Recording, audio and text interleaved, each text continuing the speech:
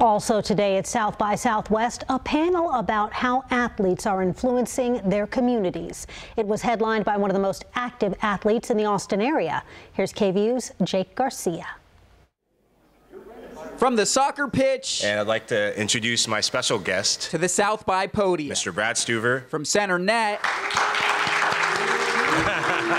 to center stage. Pageant wave. Austin FC goalie Brad Stuver hosting a conversation about community, how to make a difference in it, how to use the platform of sports to make it better. The little actions that we can take every day to make sure that change happens. It's a talk about athlete activism, why it's important, using sport for social good, why it's here to stay. I think it's a necessity now. There are just so many issues right now that need attention. My issues are the Laundry Project. I advocate for the LGBTQIA+ community. I know Ashley's with the women's rights, voting rights. It's a position that sometimes leads to conflict. In Texas, coming out in favor of LGBTQ issues, being pro-trans kids in sports, like you get called a child abuser. But Stuver says ignoring it would make him complicit. It can't just be the minority group doing the work. So when he's not manning the net, he's manning the mic. Sport has always had such a large influence on